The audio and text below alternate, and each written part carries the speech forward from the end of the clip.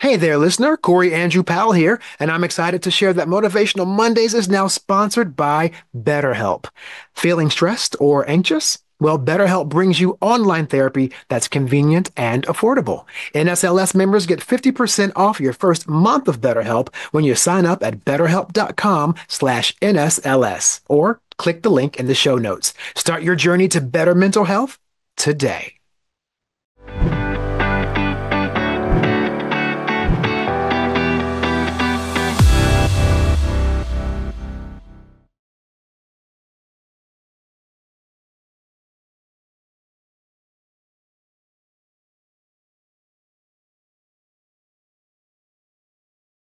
Hello, everyone, and welcome to another inspiring episode of Motivational Mondays. I'm Corey Andrew Powell, your host, and today I'm so thrilled to have with me Kevin and Wilkins, the founder, the visionary founder, I should say, and CEO of TrepWise.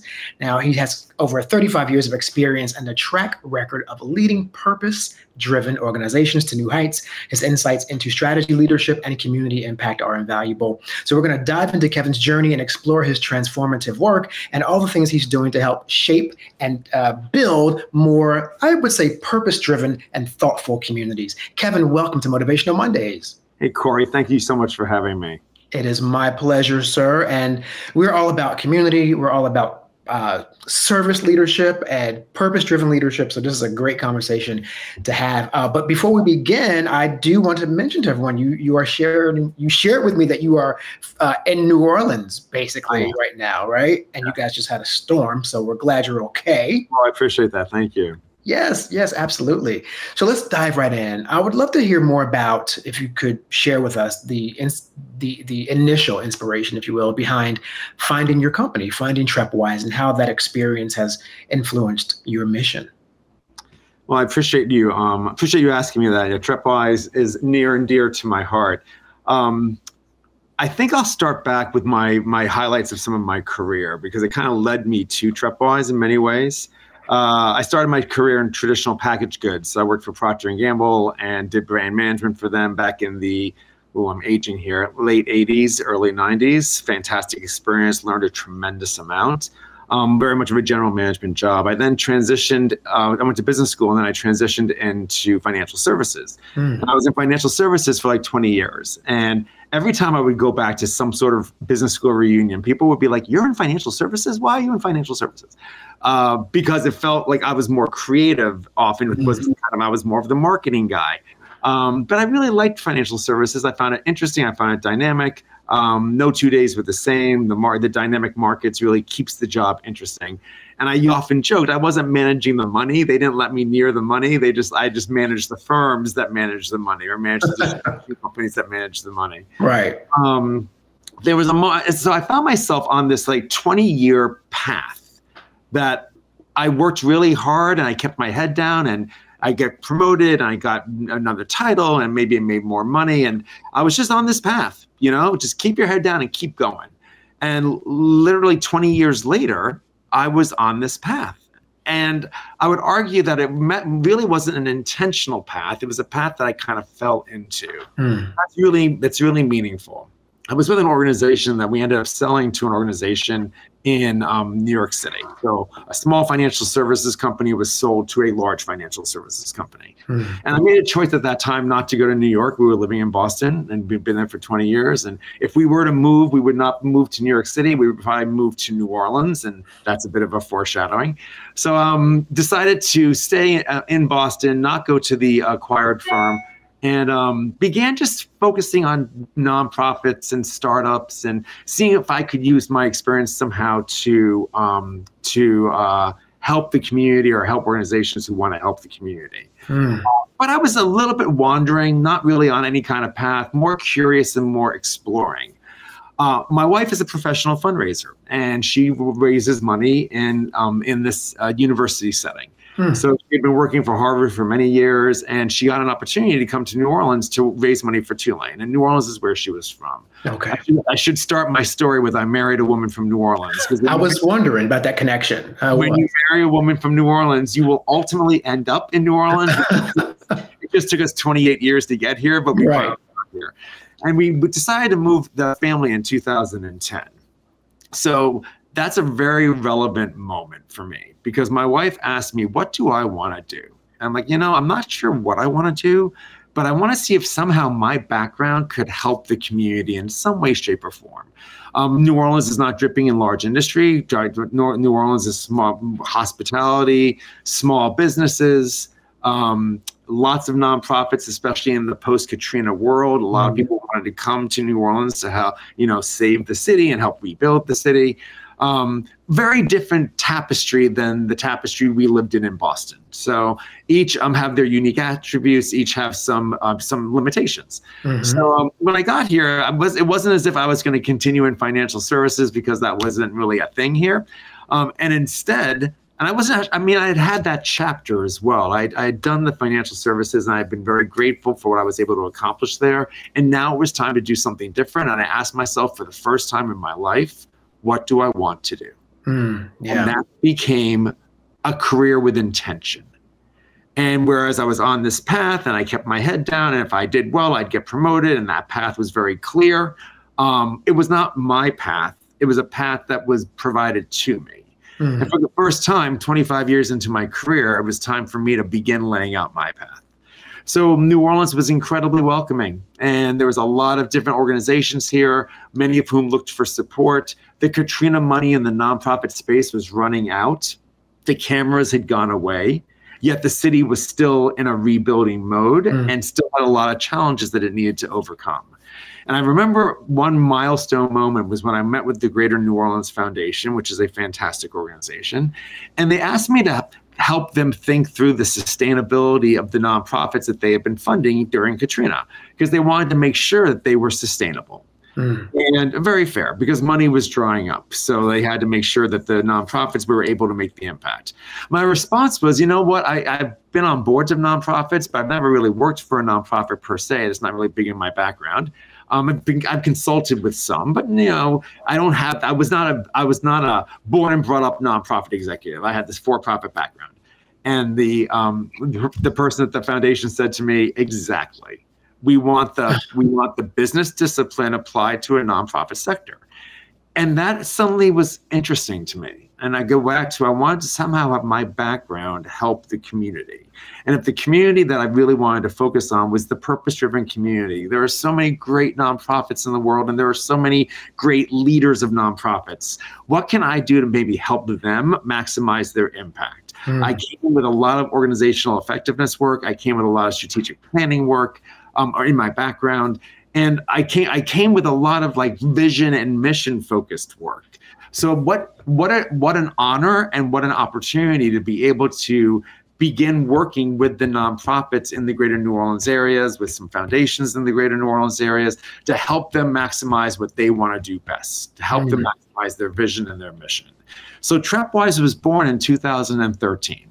And we were 10 years old. Now we've crossed over to our 11th birthday. And our mission is to work with purpose-driven organizations to really maximize their potential.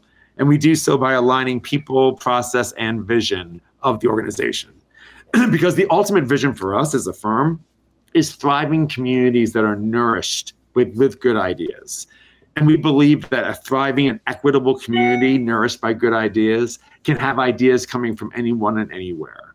So if you can really focus on the nonprofits, the foundations, the organizations that want to do a really positive impact in the community, then you're going to have a thriving community. You're going to have an equitable community where people's ideas are heard from all different aspects of the community. And that is what we have built.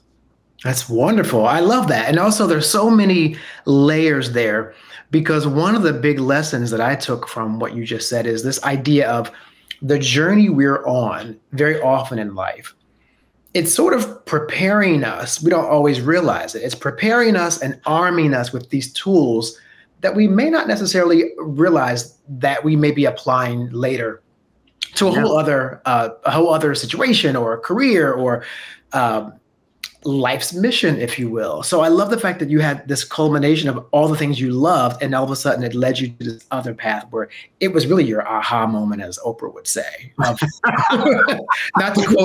quote the great Queen Oprah. And I do love Oprah, so that's good. Yeah, right. But isn't that what you say? That was your aha moment. You're like, oh my gosh, Yes. everything I've been doing leads me to this. 100%. 100%. I love that. I often get the question, if you were to change anything in your past, what would you change? And my answer is consistently nothing. Mm-hmm. Because we are, to your point, we are a culmination of our life experiences, and all of my life experiences have ended me up today here talking to you. Yes. And that's a wonderful, wonderful thing. Excellent. And, you know, if you change anything in the past, then everything could change going forward from that one change, right? Because often people, I do a lot of executive coaching of leaders, and I often say to them that people's lives are like a mosaic. So when you step back, you see who you are. And if you begin removing different pebbles from the mosaic that you simply don't like, or you weren't proud of, or you weren't fond of, or you just didn't want it to be part of your mosaic, you then step back again and the picture looks different, right? So we are the culmination of our life experiences, which have built this mosaic that each of us has that's unique and special and wonderful. Yeah. So let's make sure that we can capitalize on that. Yeah, no, that's great advice. I often say the same thing. We share that sentiment because we all have those times in life where we say, oh, if I could have just X, Y, Z. And I'm like, yeah, but you know, that definitely is like the movie Back to the Future. I love that whole part of the film where if you manipulate one thing from the past, it can greatly change, you know, the outcome, and you end up with like Biff as your father, apparently, in that movie, which is not what we want. But we digress, right? Yeah, and that, because I can take it down that rabbit hole. We'll have a whole discussion about Back to the Future and all the two sequels. But we'll stick with you for this interview. You know, I do want to know though, because you did tap into the mosaic concept, which I love. One of the things that great leaders have is the ability to know that when they are experiencing what they think is a negative or a loss or a failure, it's actually there to help you learn from it. And I would imagine that is a part of what you do too, and what you're bringing forward when it comes to your work as well. What are your thoughts on that? Yeah, absolutely. I mean, it's like performance management. I often say that, first of all organizations need performance management, because people who work for organizations need to know how they're doing. They need to feel invested into. They need to feel valued. And when I hear people talk, oh, I haven't had a performance review in 10 years, like I cringe because like what does that say? What's the message? And then you hear, oh, attaboy or attagirl, you're doing great, you know, not terribly helpful, kind. Right. Not terribly helpful.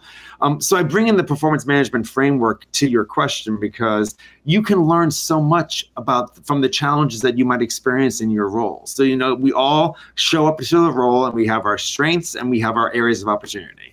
And the goal is to maximize your strengths and address those opportunities such that they don't hold you back. So performance management allows you to really talk about your strengths, which are very important and very real, and the challenges that they might be experiencing where they may need a little bit more help, they might need a little bit more support, they might need some professional development to help them deal with those challenges, to make those challenges a strength. So I often talk to, when I do executive coaching, it's the same thing. You know, there is no shame. We have no shame. And there is no guilt when you think about your life or your past. You know, you want to make sure that people are open and able to constructively talk about the things that have worked for them in their lives and some of the failures that they've had. Because you focus on the failures and what we've learned from them, and then you can like course correct from that learning into making it into an area of strength. Yeah. That's such a timely comment too, because this week's episode of Motivational Mondays is featuring a young woman named Alexa Curtis, and she's a former Disney radio host. And part of her platform as part of Gen Z is she's trying to teach them, her generation, more accountability and more self-awareness, which for her included this interesting thing where she would go to everyone in life professionally and sometimes personally who's rejected her. Any rejection she's gotten, she very constructively goes back to the person and says, would you mind telling me why you didn't give me that opportunity? Or would you mind telling me what did you think of me that made you choose another person for this situation? And, when you do that, you have to also be willing to accept the responses and own it and take it into account. But I found that to be fascinating, that she's not running from rejection. She's actually trying to empower herself with knowing how people are using their judgment of her. Interesting. And learning, 100% interesting. Yeah, I think that was really great. So now you did mention the challenges, though. So I want to ask you specifically, when it comes to the work that you do, being so much more aligned with purpose-driven organizations, they do have their own unique set of challenges. So what would you say are some of the ones, like you just tapped into a couple, but what would you say are like kind of the main ones you run into, and how do you address them? Oh man, there are challenges that are unique to purpose-driven, but also can be applied to other organizations as well. I often say culture is the single biggest predictor of the success of any organization. So ensuring that you have a really established culture that you feel is going to be appropriate for what you need to achieve, a values-based culture, or culture with a vision and a mission that's being like showcased that people can buy into. Oftentimes we work with leaders who are like, we want to fix this, which is great. Awesome that you want to fix this. So jump in. Let's jump in. Let's roll up our sleeves and let's do. Right. And let's get stuff done. Okay, I'm a big believer in getting stuff done, 100%. But I'm also a big believer in clarity around the vision that you're trying to achieve. And I'm also a big believer in a mission statement that people can rally around, that they can buy into, and they know how they're contributing to it. I'm a big believer in values. I remember when I was in business school, and there was several finance classes, and they were all about the numbers. A lot of my friends were just all about the numbers, and the numbers say everything. And the other stuff was like the people stuff. The people stuff's kind of the stuff, right? And I've learned in my career, it's actually the opposite. Like, we're the consulting organization that starts with the org chart and the stakeholder engagement ecosystem versus the numbers.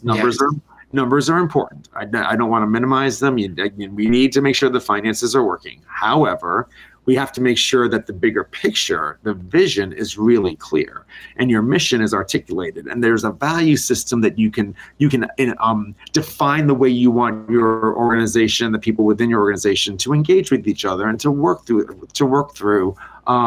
the priorities that they have been set for themselves. When coming from financial services, I had lots of life lessons. And I've worked in very different cultures because, from organization to organization, by definition, they're going to have their unique. Right. I've worked in some cultures which were like, get it done, just get it done fast. And I don't care how many people you may like push away as you're getting it done, running down the field, you're tackling people, just get it done. I'm like, okay, well, that's one way of thinking about it. The other way that I prefer is get it done, but make sure that people understand why you're doing what you're doing, and make sure you get the buy-in from the key stakeholders, and make sure you're being really strong with your communications so people understand like why things are happening the way they are. Be collaborative, care about the people you work with, because we all work so hard. Just a different mindset.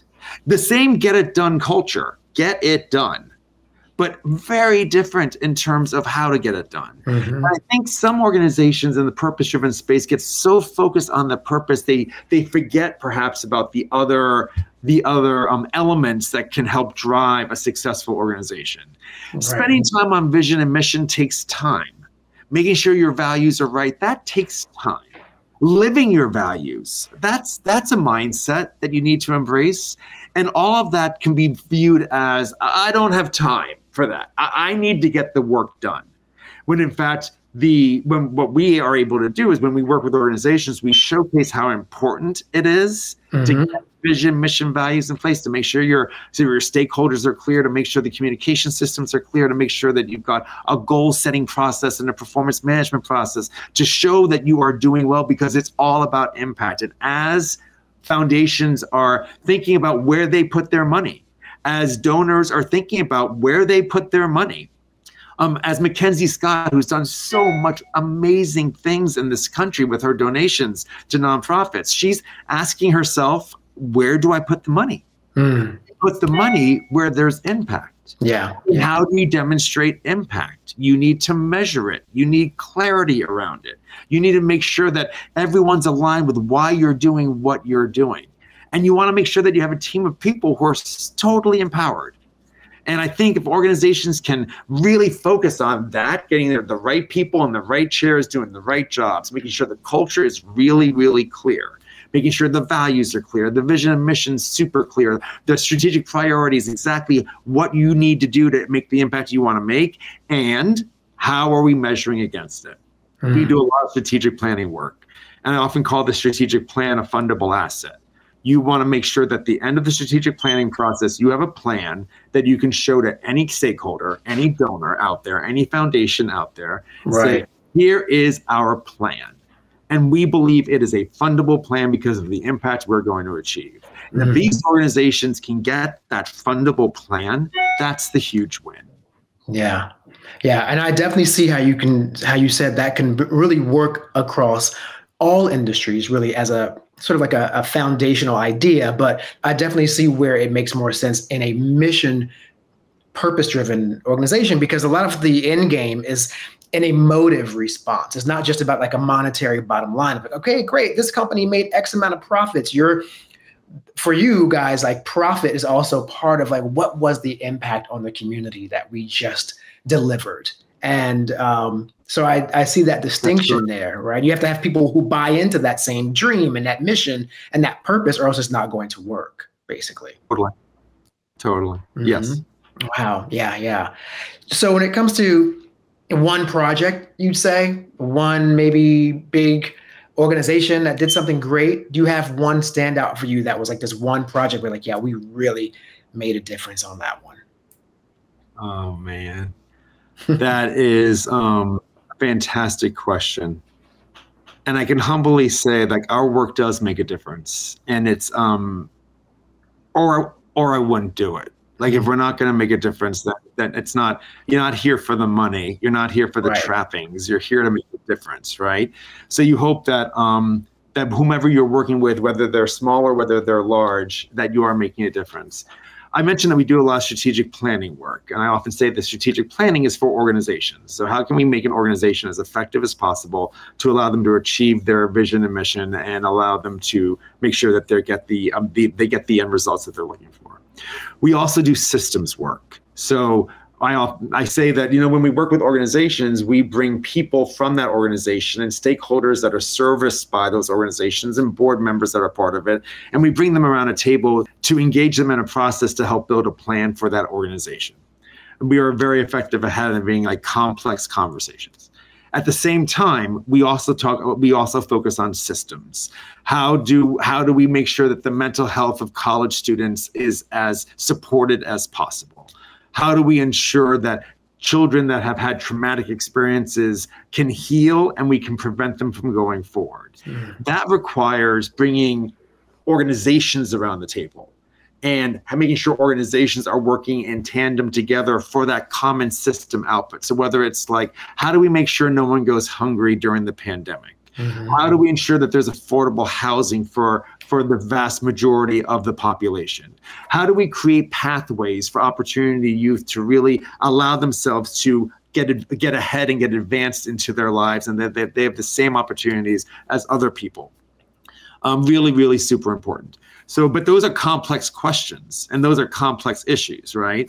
So to answer your question, one of the piece of work that I am most satisfied with is really thinking about the mental health and trauma that children have had in the state of Louisiana. This plan called Whole Health Louisiana. And the purpose of the plan was to ensure that all children who've experienced some level of trauma in their life can get the care that they need to be able to heal. And what can we do as a system to prevent the trauma from happening? So it was an 18-month experience. It's involved planning process. The plan has been published out, and right now we're in the implementation stage. It was sponsored by the First Lady and the Department of Health of the state of Louisiana. So it had a lot of visibility. It had a lot of support, but it's hard work. I mean, solving trauma in the state of Louisiana, Mm. where we are maybe the 48th or 49th in the country, we can do better. Right. And so we needed to have that rallying cry. We can do better. It wasn't as if people didn't care. It wasn't as if we didn't have organizations in place who were desperately trying to help the situation. Mm-hmm. It's we needed to coordinate. We need to make sure vision for trauma. We need to understand the system and what elements of the system were wrong and causing trauma versus preventing it. And how do we fix those elements? And how do we work together in order to achieve these greater outcomes? Because when you've got organizations working together in tandem, the system can become so much stronger and so much better. So that's the work that I'm most proud of. Well, first, I will say thank you for that, because mental health, especially in children, is so monumentally important. Because as you alluded to there, if you don't take care of it, then you're creating really damaged adults, and then it's sort of out of control, and it can manifest in other ways. And now you have an adult with unresolved trauma that now is trying to navigate through life. And 100%. Yeah, that's a big deal. So that's wonderful work, and I can see how that can be really rewarding, because that's like really life-saving stuff from the mental health perspective. So well done, sir. Excellent. Well, thank you. I appreciate it. It was a huge team effort. Mm-hmm. Well, to get those organizations, to get the organizations in a room and to have them commit to this, that's praise for everyone. Praise for every one of those organizations. Praise for all the leaders of those organizations. Praise for the government and the private sector. I mean, they're really, people rallied around this. It's important. Hard work, but hard work is good work, you know? Absolutely. Yep, absolutely. And, you talked a little about the idea of when it comes to a purpose-driven organization being kind of getting like the buy-in from everyone who's involved to sort of have everyone on the same page and all believing in the vision. So when it comes to that comes to the area of what you'd call, I guess, shared leadership, which you spoke a little bit about as well. Yeah. So what is the correlation there between like a successful purpose-driven organization and fostering a community of shared leadership and inclusivity? Yeah. Where, and which has sort of become like, strangely, I don't know, and in today's political climate, that word has become like this bad word. And I'm like, why is it such a bad word? Just to say, hey, everyone should have a seat at the table. But in any event. Yes, everyone should have a seat at the table. All voices. We're very much of a human-centered firm, and we start with the people, on all the people that are impacted by any organization. Shared leadership. It is a newer concept, although it's been reflected in some older concepts in the United States around shared leadership, like the jury for any kind of trial is a shared leadership model where you've got 12 people in the room coming up with a conclusion, all independently coming together. But right now in this day and age, we're seeing nonprofit organizations, and we're supporting this, move from an individual leader model to a shared leader model. Because it's inclusive, where you have, instead of one person at the top calling all the shots, maybe being a little disempowering because they have the vision and try to keep up with them. Not suggesting that's always bad by any means. That can be very effective depending on the leader. However, what we're seeing and what we support is this other concept called shared leadership, where you might have co-leaders at the top, or 3 leaders at the top of the organization, all having some sort of functional leadership role, all working together in a collaborative fashion to achieve the outcomes that they're looking to achieve, all leveraging maybe 2 or 3 minds versus just one mind to really lead the organization. And what we've seen is when you have an organization that's run by a team up on top, members of the team within the organization feel much more engaged, feel much more empowered. There's a lot more transparency, and there's more inclusivity by definition, because you've got more people at the top who are trying to make the right decisions for these organizations. I'm a big believer in this model. There's lots of different benefits to it. We just launched a toolkit to help nonprofit and purpose-driven organizations to think through how do we begin to embrace a shared leadership model. We need to decide whether we're ready for it. what we need to have in place to be ready for it. Do we have a plan that will allow us to migrate or transition to a shared leadership model? And then finally, how do we hire? How does it impact the culture? Do we need to rethink of our vision and our values? So it touches everything that we've been talking about. It's not as if today you wake up with one leader and tomorrow you wake up with three. It takes more than that to get there. Right. But you need to make sure that you're understanding like the implications on the organization of going this way. But what we're seeing is organizations that have shared leadership in their approach, where they bring board members in and they have the board be also kind of a shared leadership concept where you bring in the stakeholders that you're servicing as a nonprofit and make sure that their voices are on the board. And make sure you're creating more diversity in terms of whose voices you're listening to when it comes to this topic area. So you can have shared leadership in the board structure, you can have shared leadership in the organizational structure. The whole idea is how do we bring in diverse voices to allow for the best ideas to accumulate and be surfaced and be implemented. Yeah, that's a great lesson. I've always thought that America as, well, maybe even humanity, but I mean, America distinctly speaking about as a country would be so much farther ahead in many areas of industry had we had a level playing field for everyone for all the decades that we haven't, right? Or centuries for that matter that we haven't. I just think we would be so much farther ahead because of all the things that we did not exchange amongst ourselves that were perhaps cultural or ethnic or things that were just isolated to one particular group that another group would have really benefited from knowing. And I just think at the end of the day, we were the ones as Americans who have lost out by not having done that sort of structure in our society. So that's interesting. That's an interesting observation. Yeah. I think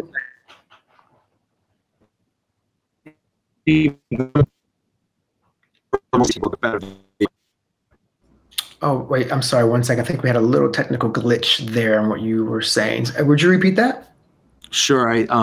I agree exactly with what you're saying, Corey. I think the more voices that you have around the table, the more relevant voices and the diverse perspectives, the better outcomes you're going to achieve. Absolutely. Yeah, I think so. So hopefully going forward, world and America, let's all, talk to each other and learn from each other a little bit more than we've done in the past. So, gosh, as we are getting close to our time here, I have one more question for you, which is, I would love to know if you were able to advise someone on how they might start to, look to work in a field like you've done, to enter the world of working as a purpose-driven professional in the purpose-driven sector.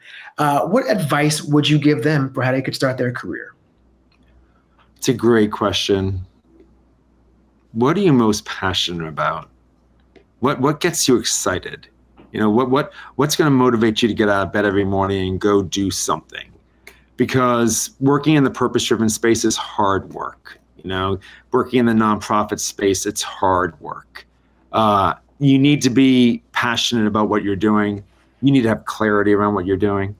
You need to learn about how best can I address this problem? Maybe it's not working for that nonprofit organization. Maybe it's working for a for-profit organization that has a corporate social responsibility element to their culture, and they want you to kind of work in that setting that could help fund organizations that work on the issue that you're passionate about. So there's lots of ways of tackling it, but ask the question, am I choosing to do what I'm doing every day? And the minute you forget about that choice, the minute you find yourself in year 12 on a path that you maybe didn't necessarily choose every step of the way, that can be a problem. So ask yourself every day, am I choosing what I'm doing? And am I passionate about it? And I think if you can have those two guardrails, am I making the choice and am I following my passion, then you're going to be ending up, I think, in a good space. Excellent advice. Wonderful words of wisdom from Mr. Kevin Wilkins, the visionary founder and CEO of TrepWise. And it's been a great conversation with you. I mean, you're so aligned with the NSLS, with all your purpose-driven work as a community builder. And we really, really admire that here. So thank you for being here with me today on Motivational Mondays. I really appreciate it, Corey. I would love to come back and see you again sometime. Thank you.